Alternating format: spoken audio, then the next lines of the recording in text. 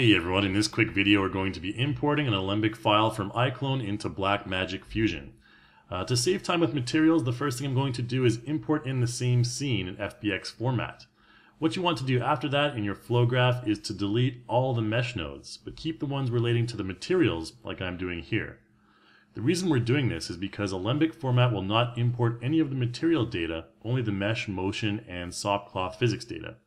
You can see once we import the Alembic file that it creates its own group of nodes. Now we start the task of connecting the relevant mesh nodes in the Alembic import to their matching material nodes that are left over from our FBX import.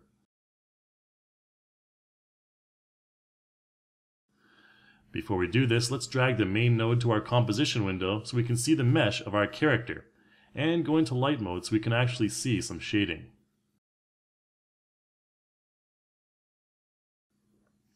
The next step is to take the nodes for body and head shape from the Alembic export and click and drag them closer to the relevant nodes from the FBX import.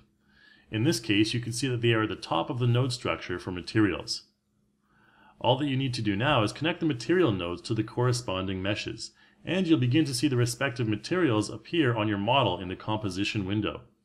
From that point on comes the fun part of connecting the materials from other parts of your mesh, like the clothing, hair, and so on.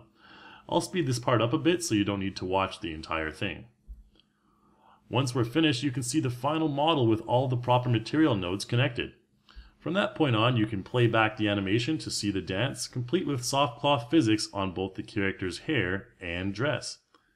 That's all there is to it. Check out our other iClone 6.5 update tutorials for more Alembic import into other programs, and also our forums at forum.reallusion.com.